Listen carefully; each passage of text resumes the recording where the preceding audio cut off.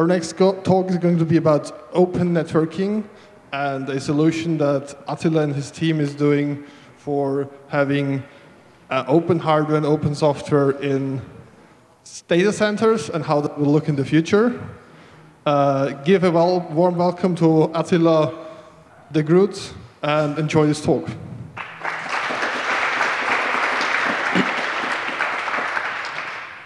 Thank you.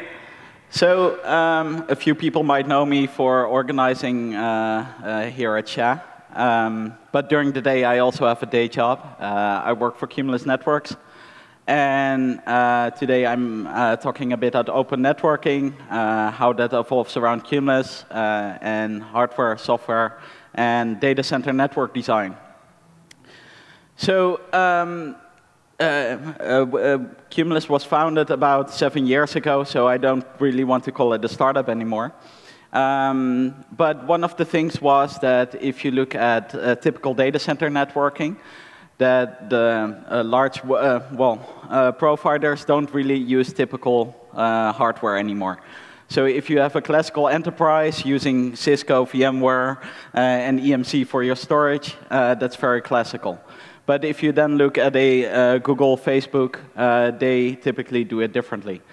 For example, Google and both Facebook, they wrote their own operating system that runs on top of their switches, and that works better with the applications that they are running, and it integrates more well in their processes. Now, the thing is that most companies, if you're not a Google, then you don't have the capacity or resources to actually develop an own operating system on top of your switches. Now, that is the idea what Cumulus does. So instead of buying a box that comes with an operating system and basically is quite closed, you buy a box, so you have the freedom to choose your own hardware, including cables, optics, and so on. And on top of that, you get a network operating system. Of course, Cumulus prefers if you use Cumulus Linux, but there are a few other operating systems around. And the idea is that the flexibility of choosing your own operating system makes it also more flexible to integrate it with the applications that you are using. Now, first, let us have a bit of a look at the hardware that is available. So, in my position, I'm an SE, so which means that I report to the sales department. But the idea is that I help customers to choose their network and help design it and so on. And one question that I simply get is like, okay, do I buy some fake Chinese hardware, and how does that actually work? If you look at data center switches, then basically there's not much difference between either a brand or a white box switch. Most of the data center switches run on Broadcom hardware these days, about 95%. And there are only 6 ODMs in the world that actually make the hardware. So, for example, if you look at EdgeCore, they are part or a subsidiary of the Acton group. That same ODM also makes hardware for named vendors. So that means that you get exactly the same hardware, it just has a different color or doesn't have any labeling. But it all runs on that same chipset, so it can do exactly the same. Now, one thing is that most white boxes until beginning of this year didn't come in a chassis model. Now, if you're building large-scale networks, it might be preferred to actually have a chassis. I'll get into the design parts later. But the problem is with classical chassis that they have proprietary blades and network processors and simply don't have the architecture open that allows other operating systems to be installed on it. Now, Facebook made a change in that. They released the design of their backpack chassis. And these are some photos that I took in our lab when I was in the US. And what you're seeing is a 128-port, 100-gig chassis. And basically, it is a box with multiple switches in it. So on the right side, you see one of the line cards. It has two ASICs, two Broadcom ASICs. And you have front-facing ports, and on the back, you also have a connector. And what it does, on the right side, you see that same blade again. And you basically push it into another blade on the back, which means that you can create line rate forwarding again. So you also have to manage it, in this case, this box, as 8 different switches. Now, if you then look at the architecture, they call it a spine in a box, or a class in a box, because you see all the line cards, and it's connected as such that you have that full line rate connections. So for an operating system, if you're installing that, if I go back to a previous slide, you see 8 modules on the front, and that means if you, for example, run Cumulus on it, you have 8 instances of Cumulus Linux running on top of that. So if you're managing your network, automation is quite key here, because you don't want to manage all of those instances by itself. Now, if we then look a bit on Cumulus Linux and the software part of it, we are based on Debian chassis, and we also use everything that comes with it. And you could say that, for example, Cisco NXOS or Arista is running on top of Linux kernel as well. That is true, but they have their own user space applications that are handling all the network functions. What we are doing, all the forwarding, we use the Linux kernel for that. And what we basically added is a switching daemon. And that switching daemon looks at the kernel netlink messages and programs the hardware. Now, if you actually want to get that information into the Linux kernel, for example, if you want to do routing, you can use Quagga, or actually a fork of that, which is free-range routing. And you can use that to set up your routing protocols, so OSPF, BGP, and so on. Now, our customers or anyone using it, they have the freedom to also choose a different routing suite. For example, if they're not happy about Quagga, or if it doesn't fit their needs, then they can also install Bird. Something happened, for example, here on the camp. We were testing, and we run into something specific. And they just had the freedom to choose another routing daemon, which means that you have that flexibility. Now, one of the key things, if you look at the network operating system these days, either from a normal vendor or Cumulus Linux, is that you want to automate your network. Simply because it's not feasible to manage all devices manually anymore. Now, what is specific about Cumulus is that it's a regular Linux distribution. So you can use your standard tools like Ansible, Puppet, and so on, which makes it a lot more easier to manage. And I'll get back to that in a bit. Now, also the monitoring. Typically, we've been monitoring networks with SNMP. But SNMP is based on ASN1, which has not all the functionalities that we would like to have. Now, because it's a standard Linux box, you can also install your the same monitoring tools that you're using on your servers already. And I think that's more easier to integrate because you have the same configuration that you can also use on your box, on your servers.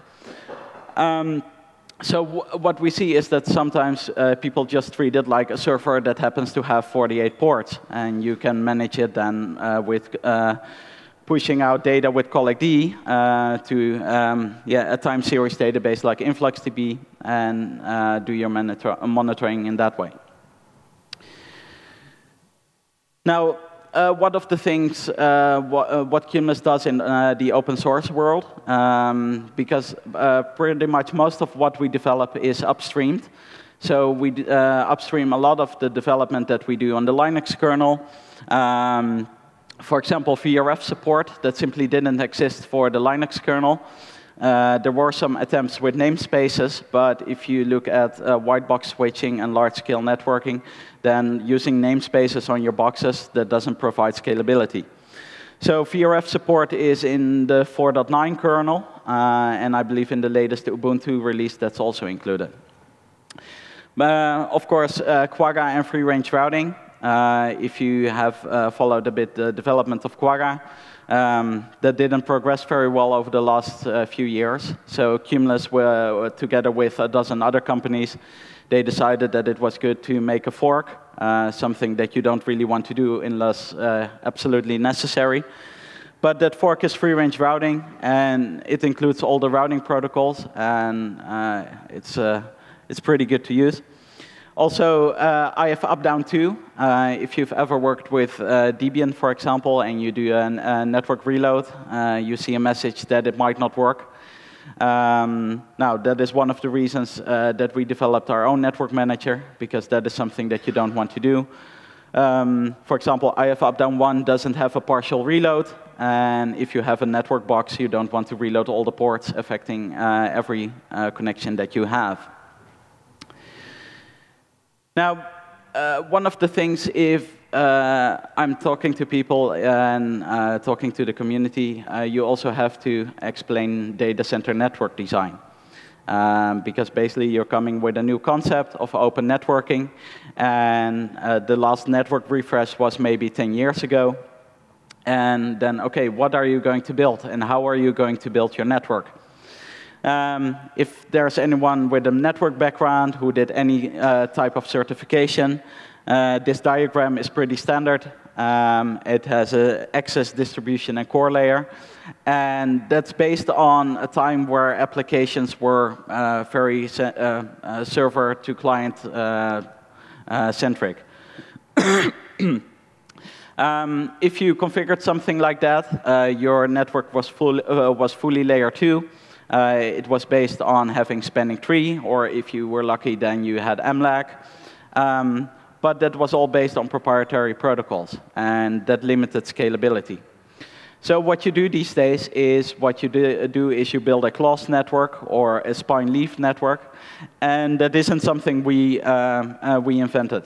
So if you look at all the vendors these days, also Cisco, Juniper, Arista, if you make a typical data center network design, you build a spine-leaf network. Now, one of the limitations of a classical network topology is that you have a limitation of 2 cores. Now, if you build a spine-leaf network, you typically start with a routing configuration, which means that you have routing links between all your leaf layers, which are the top of rack switches and the spines. And that means that you can balance all your traffic over multiple spines, and it's only limited by the number of ports that you have.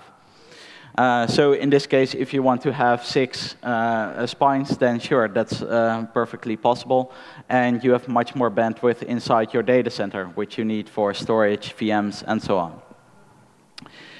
Now, if you then look at that routing configuration, how do you usually build that? Now, between your leaf and spines, you either use OSPF or BGP. Although if you look at most recent configurations, then BGP inside your data center is becoming the default. LinkedIn and Microsoft also wrote an RFC about that. And, well, BGP has been proven to be pretty scalable. And one of the advantages is that you simply don't have any spanning tree in your backbone anymore.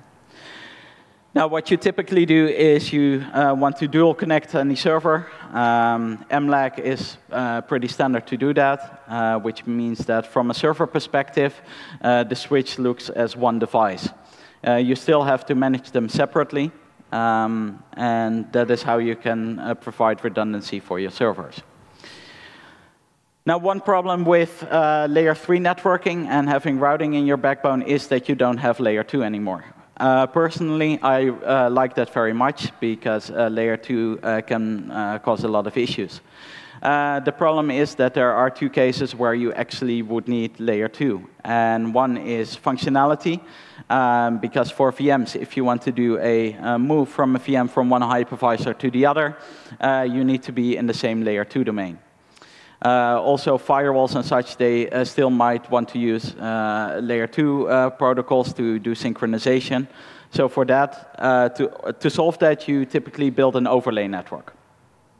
Now, I'll go more into the details later, but the typical protocol to do that is VXLAN these days. There are several other overlay protocols. However, VXLAN has become the default. Now, there is one other option. This is something that we kind of introduced, or at least from a marketing perspective, but it's not really new. And we call that routing to the host. And what we basically do is you install that same routing daemon, in this case free-range routing or Quagga, and you install that on your servers. So if you have all your servers running Linux, you can install Quagga there as well. And that means that you don't need MLAG anymore to your switches. That could be an advantage for some people because MLAG is still layer 2, and you still have dependencies between the two boxes. You have a daemon that is synchronizing, and MLAG is also not a standard. Every vendor has their own implementation of MLAG, and it doesn't seem to be becoming one standard. Now, what I said before, automation is quite important for us, and we think that's the future because you simply don't want to configure everything manually. So what you want to do is your equipment arrives at your data center, and from that, you don't want to send an expensive engineer to connect everything. You just want to send in a ticket to remote hands to cable everything up, and from that point on, everything should be automated. Now, one of the things that helps here is a bootloader, ONI, which is the Open Network Install Environment, that was developed by Cumulus, because before we started, there was no bootloader, and getting an operating system installed, that was quite some work. And ONI is basically the PXE version for switches. It's fully open sourced and under the umbrella of the OCP these days. And one of the advantages that it has is, for example, you boot and it does DHCP requests. It automatically installs your OS based on the DHCP option that you get. And also, the first time that the operating system boots, you can run some scripts, making sure that your configuration gets loaded. Now, another thing for automation and something that you want to do is you want to test. And how do you actually do that? Sure, your vendor can provide you with 4, 6, maybe 8 switches if you're lucky, and you put in a big order. But typically, you don't have, or your production network is larger than that. So what we did, since we're a Linux distribution, we released a virtual machine. You can download that separately, and you can play with the operating system. Now, just having one virtual machine, if you want to test something, an entire network, that is not enough. So what we did is we used Vagrant to define a network topology. And this is a diagram of our reference topology. And you can use that to fully test whatever you're doing in your network. So you can set up your BGP sessions or clone your entire configuration. Of course, you don't have hardware forwarding, but that's not really an issue if you're just testing your protocols. Now, obviously, this reference topology doesn't match your physical topology. So what we also did is we made a topology generator. And based on a diagram, you can create a new topology that matches your network. I did it myself for a customer or multiple customers. They said, OK, we want to test, and how would it look if I would build my network? And then I just generated that diagram or that topology to test and implement everything. Now, what does that mean, and how can you actually use it? And how can you automate and orchestrate your network? Now, what I already said is you can use your standard Linux DevOps tools to provision your network. Now, that isn't very special these days anymore. Of course, being a standard Linux operating system, that makes it a little bit easier. But all other vendors have either Ansible modules or Puppet modules, so that's possible as well. Now, the next step, what we're doing is basically you want to manage your network in the same way that you are developing applications. So you want to use your infrastructure as code, and then do continuous integration. So you have a complete copy in that virtual instance of your physical network. So if you have a change, you can decide for yourself if you do only that for major changes. You first push the change to your virtual network. And if it works out well with automated checkups, you can deploy it into your production network. Now, a few other things that we are also doing is we developed a tool that we call the Prescriptive Topology Manager. And what you basically do is you load a graphing file where you define all your connections in. And if you deploy your new network, you can automatically see if all the cables are connected correctly. So that means that you don't have to send an engineer to check all the connections in your data center. You just run the daemon, and it says, OK, are the connections expected, or are they as I have expected it? Is everything connected? One of our customers, he even created a script. If he deploys a new switch, automatically the daemon starts up. And if something is connected incorrectly, he automatically opens up a ticket for his remote hands that they didn't do their work. So that is quite that's quite nice. Now, one of the other things is also, because we develop on the routing suite as well, is that we thought, OK, how can you improve your configuration?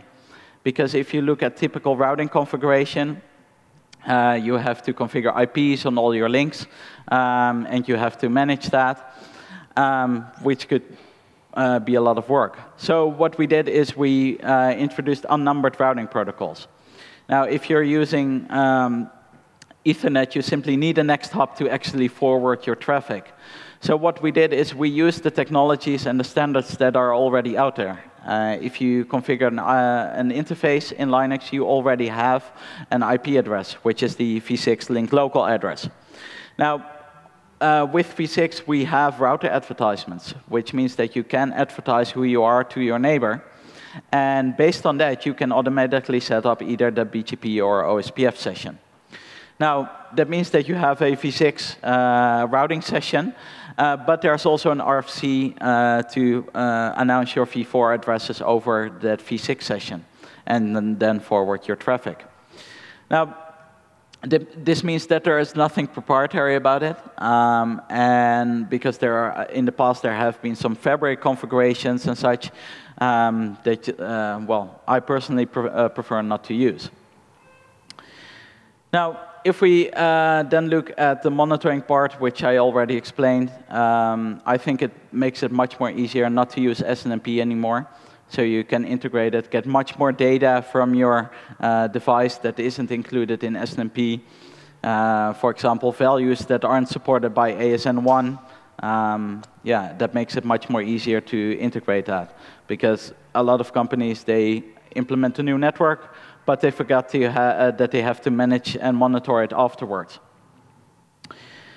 Now, one of the things that I also want to explain is the overlay networking, and what that exactly is. Because from a viewpoint, if you're not a networking guy, most people just say, give me an IP address, and I just want to reach my destination, and I don't care what you do with your network, just make sure that my packets arrive. Now, but what we want from a network side is we want to have a stable network, but the user doesn't really care about that. Now, with overlay networking, and in this case VXLAN tunnels, you can make sure that you have that stable backbone with your routing protocols, and you build those tunnels over that so that the end user still has the same that he already was used to. Now, what you do is your server is still connected to a VLAN, and it has an IP address.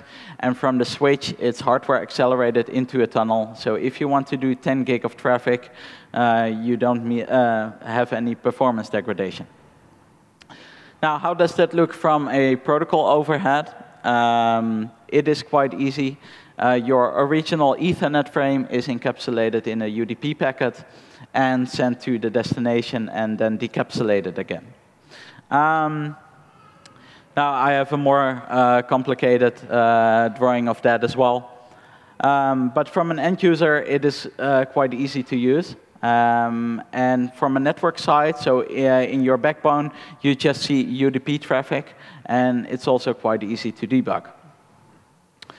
Now, how do you actually configure that in your network? I hope that you can see the left side of this slide. Probably not. But what we did for networking in IF Updown 2, and we added a VXLAN-aware bridge in the Linux kernel, which means that if you've ever configured a VLAN in Linux, you don't have to configure a separate bridge for every VLAN that you have on your device. And that makes it just very easy to manage. Now, on that bridge, for every VLAN, you have to define a VNI. That still means that if you have a lot of VNIs, you still have to configure them separately. But that is something that we're working on as well, to have the same model as a VLAN-aware bridge, to make sure that you only have to define a VNI instance once. Now, one issue with overlay networking is how do you learn MAC addresses? Where is everyone in the network? You can do that with a centralized controller, but that means that you have a single point of failure in your network. Now, if you look at the RFC for VXLAN, that uses multicast replication. Now, for some reasons, a lot of vendors didn't implement this at the first time. But also a lot of users didn't use multicast in their backbone, probably because it's a difficult technology or that they simply have no interest for that. That means that a lot of vendors implemented distribution of MAC addresses and address learning through a technology that's called a head-end replication, which basically means if there's a broadcast message received on a switch, it's anycasted to all the other switches that are interested in it. And that interested part is usually a proprietary application. Now, the problem is that you want to have integration of multiple vendors. Now, for that, you have the EVPN standard. And basically, you use BGP to announce all your MAC addresses and show where every member is. Now, how does that actually work? First, you need to know which switch is actually interested in a tunnel endpoint. For that, you have a type 3 message. You have 5 type messages to announce everything. And this basically says, OK, I'm interested in these VNIs. So if there is any broadcast message, please send it my way. So just using type 3 would be able to set up your overlay network. But that means that you will run into the same problems that you have in a standard layer 2 network, because you still have all the broadcasts sending over your network. And that is something that you don't want. Now, for that, to solve that, you have EVPN type 2 messages. And basically, what you do on a switch is that you run a proxy ARP. It receives the broadcast message. It translates it to a BGP update, and it advertises it to all the listeners. And it doesn't forward the broadcast message. Now, that saves a lot of broadcast traffic, and you can also do very cool stuff like an Anycast gateway to make sure that your traffic is locally routed on that switch. Now, one important thing, for example, is the broadcast suppression. But you have to keep in mind if you have any legacy applications. So if you have anything that isn't ARP or IPv6 neighbor discovery, you have to disable your broadcast suppression. Now, luckily, most of the traffic is either broadcast ARP or neighbor discovery. And those specific proprietary broadcasts, you can usually contain them to one VNI, for which you then can disable the broadcast suppression. Now, one thing is that I said is you want to move VMs from one end to the other in your network.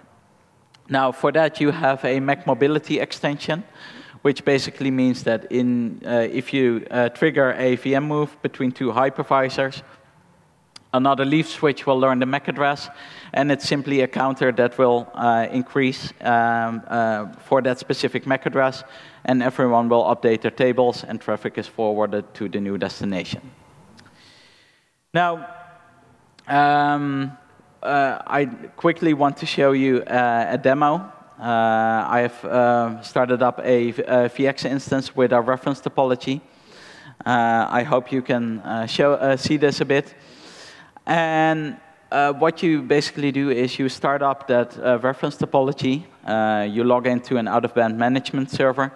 And from that, you can simply log into one of the leaf switches. Now, what you get, if you unpack and install a switch from Cumulus and you install that, you basically end up in Bash, and from that you start to configure. So if you want to configure a network interface, you typically have to edit the file, and you can add your network configuration for each statement. Now, if I explain this to a guy with a Linux background, he's like, yeah, OK, this is great, and I can manage everything through that. Now, the problem is that usually I'm going to customers and I'm explaining how to move their network to a new solution. So first I'm coming with that open networking. Then they have to get used to spine leaf topologies, which they don't know. Then they have to start automating their network and maybe even use Git, something that they don't already know. Now, that might be a step too far and for some customers. And so for that, we actually introduced a CLI. Yeah, it's a bit backwards because that is something that you don't actually want to use, certainly not if you have a large network. So what we did is we introduced a CLI that is integrated into Bash. So every command that you start with NAT, afterwards you can simply configure routing and interfaces using that CLI. So if I want to add a new interface and I want to set an IP address on it, then I can simply do this. Now, at this moment, it's not applied. So you first actually have to commit that statement before it gets active. And I can also see all the pending configurations. So in this case, it will add a network statement for that single port before I'm going to commit it. Now, one thing that, well, another vendor, Juniper, is very famous about is that they have a rollback feature. That is something that we also have. So you can commit your configuration and put a confirm behind it, which means that you actually have to do an action after your commit statement, which means that if you get disconnected or you lock yourself out, it automatically rolls back. Now, what I said is that this CLI is nice, but you want to automate your network. And for that, we typically, inside Cumulus, we use a lot of Ansible, and that gets a lot of traction in the world to automate your network. So what I like to see is, or what I'd like to show is a short demo about that as well.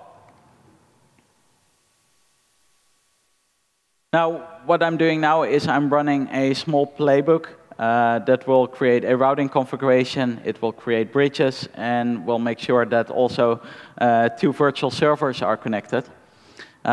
This will take about a minute or so. But yeah, the idea is that this configuration, this playbook, all its variables, you usually store them into Git and make sure that you can actually interact with your colleagues, track changes.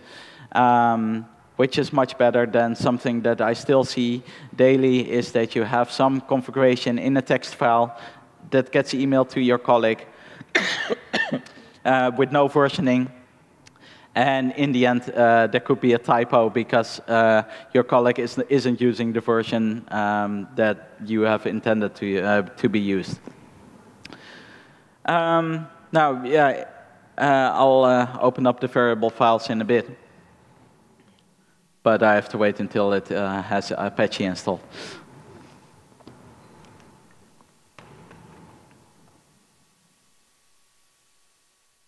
Now, in this case, you saw the reference topology. It has 4 servers.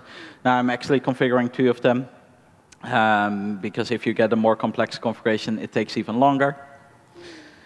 Now, and in this case, you see that it just configured everything. It put the configuration in it. So if I log in to that switch again, and if I use the CLI then to do a show command, you simply see that there are switches configured, that there is a bridge configured, and it's ready for use in just below 2 minutes or so, which makes it much more faster. Now, there are several ways in how you can use Ansible, and there seems to be a discussion in the community what's best for network configuration. So we actually have both. So if you want to just replace your configuration files using a Jinja template, then that is possible. So what we have is, in this case, let me see.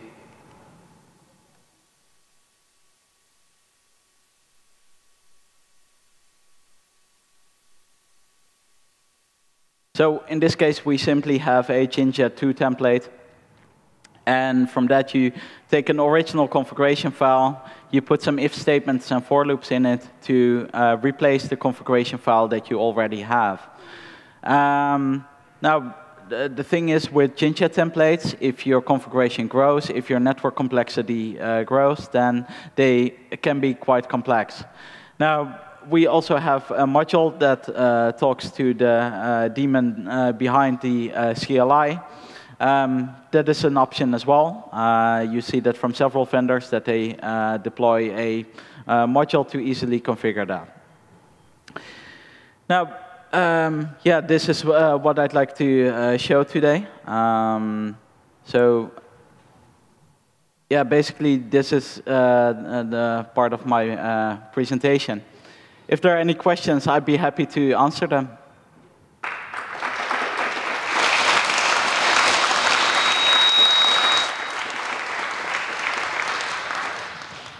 There's a microphone in the middle of the room. If you have any questions, just line up. We have a first question. Hi.